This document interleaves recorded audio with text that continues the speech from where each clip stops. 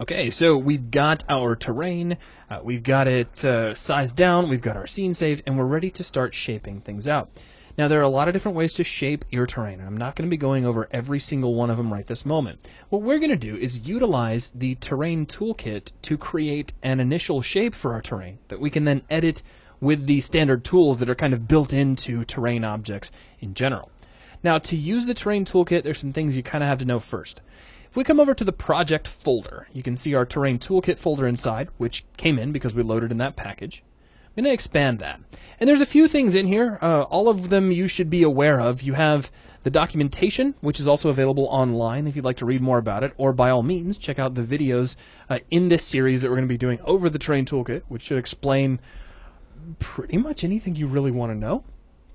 And then down under this, you see some other folders. The real important one I want to point out is our Terrain Toolkit C# script. And if you take a close look, there's a little tiny C# icon there.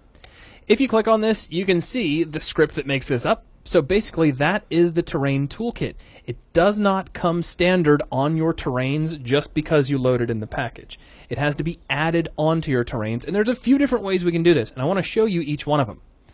One way is to grab the Terrain Toolkit script that we've just exposed here inside the Terrain Toolkit folder, and you can drag it right onto the Snow World terrain object, which is located in your hierarchy panel. If I just let go and then we click the Snow World terrain, we can now take a look and Terrain Toolkit has been added. Now if you're like, well wait, how do I know that wasn't there before? Oh, don't worry, I'll show you. We can remove this if you don't want the Terrain Toolkit anymore. We can hold down the right mouse button on Terrain Toolkit and choose Remove Component. Just left click that and it goes away. So you can see the Terrain Toolkit is kind of like a bolt-on addition that you can just add to your terrain. So I'll drag it on one more time so you can see what happens. If we drag it, bink, it appears, and there's all those additional tools. Now that's an important concept to keep in mind when using Unity. There are all kinds of tools available like this, some of them that come with Unity, others that you can download, components that can be added onto your game objects to change their behavior. Right. You're not limited to what's already available, either by Unity or other people. Once you start getting familiar with Unity, you get into scripting, you can actually create these yourself. That's right. And we have series that will be made available soon, or depending on when you're watching this, they may already be out there, that will show you how to create your own add-ons to the Unity editor. Oh yeah, all kinds of great stuff. Now, I'm going to go ahead and remove this one more time because I want to show you a few other ways that this could be added. You're not limited to just dragging it over here to the hierarchy panel. Another way we could do it is to select our terrain here in the inspector, and we can just grab the Terrain Toolkit script and drag it over into the inspector. Now, I haven't even really mentioned the inspector yet, but it is this great big panel that pretty much dominates the right-hand side of your screen. Now, we'll talk more about the specific nature of the inspector in another video. Right now, all I want you to know about it is that all of the properties for an object that you ever need to edit are going to be found here inside the inspector, along with settings for all of the components that are attached to that object. Now, when I say that, if you're like, well, what do you mean components that are attached? Well, first off, I mean things just like the Terrain Toolkit, which we just added onto our terrain. But aside from that, we'll be talking more about components, game objects, and all that sort of thing in some terminology videos that are coming up. So there's another way to add our Terrain Toolkit. Lee, can you think of any other way to add this in? I'll go ahead and remove it one more time. I can think of a couple, actually. Okay, what you got? You could also take your Terrain Toolkit and drag it directly onto its object. Ooh, like you mean here in the viewport? Mm-hmm. All right, well, let's try it. Let's go ahead and grab the Terrain Toolkit, and we'll drag it. And notice we get the little circle slash that says, no, you can't do this, kind of like the Ghostbusters logo. And then if we put that right here on the terrain, we get our little plus icon, and boom. So now if I select my terrain, the Terrain Toolkit is back. So you can add it by dragging it right into the viewport. That's awesome. What's another way? Well, that's if we remove it again. Remove, sir. We can go up to our component drop-down menu. Uh-huh. And go down to terrain. Okay. And we can select it there. Terrain Toolkit. And that will add it as well. Now, to do that, we have to have the object already selected, either here in the viewport or by clicking on it, of course, or you can select it here inside the hierarchy panel. Either way, as long as it's selected, you can then use the component menu to add in your component. And there's all kinds of components that you could potentially add on, and we'll talk more about a lot of these as we progress through this series. Okay, so we have our Terrain Toolkit added. I'll go ahead and just close up this folder because we don't particularly need it anymore. And let's take just a really quick overview of the Terrain Toolkit. I'm not going to get too terribly involved in it. There are videos that are dedicated specifically to this tool and how it works and what all the knobs and switches do. But generally, the idea of the Terrain Toolkit is to simplify the terrain creation process by giving you a basis to start from.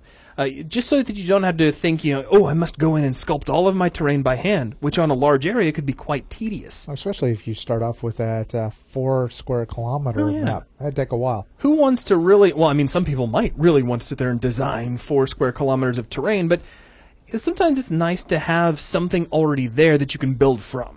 Like a kind of a general terrain that you can say, oh, okay, I've got some nice hills now. Let's push this hill down. Let's pull this area up. Let's make a valley here. And kind of start from something other than a perfectly flat plane. That is what the Terrain Toolkit is all about. It allows you to create a basic shape, to erode that shape to add a little bit more of a natural feel to it. Now, I'll throw this out there real quick. You saw early on when we set up the terrain resolution for our terrain, we set everything very low. That means getting super realistic, crisp results from things like erosion isn't really going to happen. Our terrain settings are way too low to really take full advantage of the way erosion looks, but we can still get, kind of like cracks and crevices and separations at elevations that do look fairly interesting. I just wanted to mention that.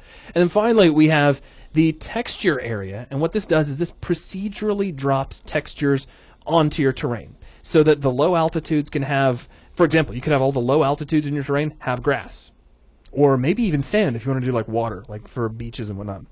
And then the next altitude up could be grass. The next altitude up from there could be, I don't know, maybe like forest lands. And then up above that could be snow. You can have up to 5 of these elevation textures that get applied automatically based on how high things are up. But it's not just elevation. It'll also drop on a texture for cliff faces. So if you have a piece of your terrain that is, vertical or nearly vertical, you can have a cliff texture automatically get applied so that you don't have to go paint that stuff on by hand.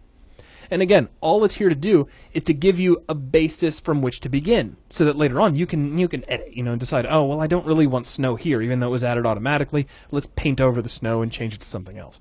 And we'll talk more about that. For now, let's create our initial shape. Now, we'll start over here inside the Create tab. So take a look at your Terrain Toolkit. Make sure you clicked on Create. And there's a lot of different creation methods, and all these are different ways that you can calculate a new shape for the terrain. I'm going to switch this right over to Perlin Noise. And there's a lot of presets we have here, so I'm just going to come down under the presets, and Rolling Hills is probably going to be about my best bet. And let's just click Generate Perlin Terrain. Ooh, and if we take a look, now again, I'm going to hold down Alt and drag with the left mouse button. We can see what this has done. So if I can middle mouse drag to kind of frame up. Now, I am really far away, and it'd be nice if we could get a little closer. So what I'm going to do is press the F key. So F as in Foxtrot, and that will zoom us in. And you can see that this is some pretty severe terrain. You wouldn't really want to try to walk around on this. I wouldn't exactly call it rolling hills. I wouldn't either, even though the preset was indeed set to rolling hills. The reason it's so high, I can actually tell you. If we come back under the terrain menu, and we go back down to set resolution, because our terrain height is at 200, we're going to get some much higher hills out of this noise. But that's okay. I wouldn't even worry about changing your resolution. Let's just work with what we got. There's a couple of different ways we could do this. One way is to grab our... Actually, here, let me show you a couple of different things. I don't want to, say one thing and then do another, but I'm so excited there's so many different ways to approach this that my brain kind of wants to tell you all of them at once, so we get into this really kind of bottleneck traffic jam when we get to my mouth. Oh, and you can have so much fun with just playing with settings. You could just tweak on building a terrain all day. Absolutely. And if you want to just sit here and pause the video and play with the settings for a while, I encourage that. But what I'm going to do is hit undo. So Control Z. Hold down the Control key and hit Z. Now, if you are on a Macintosh, that's Command Z, but you probably already know that. If you're on a Mac or a PC, you already know what your standard undo key is going to be, and it's the same in Unity. What we can do is take our Perlin Noise, and our last little property here on our sliders is the blend property. Now I'm going to talk about all these sliders do in a future video specifically over the Terrain Toolkit, but I will kind of give you the heads up on this one. What this does is this controls how much of the shape that we're creating is actually going to be applied to our current terrain. So right now with a setting of 1, that means 100% of this Perlin noise calculation is going to be dropped on, which is why we get the gigantic hills. We can take that blend and pull it way down while our terrain is still flat. So here, we'd be only using almost 20%. As a matter of fact, if I set this to 0.2, we'd be using exactly 20% of the overall calculation, and only that will get applied. So now if I click Generate Perlin Noise, we get much lower hills, which may be a better place for us to start, but I thought I'd throw that out there. Another way to do it, if we leave the blend all the way up and just generate one more time, so now we have really tall, impossible to maneuver through hills, at least without, ice picks and things like that. We can come over here to Smooth and just kind of start smoothing the terrain. And that's not really going to have as much of an effect as I would like, obviously. So what I'm going to do is just undo back to here where we just had just the low terrains. And if you want to see that one more time, I'll undo all the way back until it's flat, because those multiple undos do rock. We'll come over to Perlin Noise once again, and I'm going to pull down the frequency, and I'm actually going to pull down the amplitude a little bit. Now, frequency is just going to be, how much jaggediness, that's my word, how much jaggediness is added, and amplitude is how high the waves are going to end up going. So if we, now currently my blend is at 1, so we hit that, and it's nowhere near as severe as it was that first time, but I'm going to undo that, pull my blend down to about halfway, and just click there. And I think this is probably a really nice place for us to start. Now, by all means, if you'd like to take a little bit of time and add other things like Voronoi, which is going to add kind of separated features, things like separated mountains that are kind of by themselves. You could do Fractal, which is really just another calculation for noise. There's Fractal noise and Perlin noise. By all means, play with these and see if you get something that you like better. There's really no right or wrong way to build the level that I'm going to be building throughout these videos. So by all means, have all kinds of fun with it. We could, for instance, take like, we could come over here to Voronoi and then set the feature type to the rolling style hills instead of the pointed style hills. Though these will probably still be a little bit pointy because it's just kind of how it works. Pull the blend way down, and as you recall, what I said about blend is that's how much of this calculation will be added to the terrain we currently have. So now if we click, we just added a few little features. Whoops, I hit the space bar instead of Alt by accident, excuse me. So it's how many of these features get added. So we just added a few more bumps. If I hit Control Z, you'll see them kind of go away. So we can increase the blend a little more. And you see a little spiky thingies kind of pop up there. So again, have some fun with these, play with them, come up with something that you like.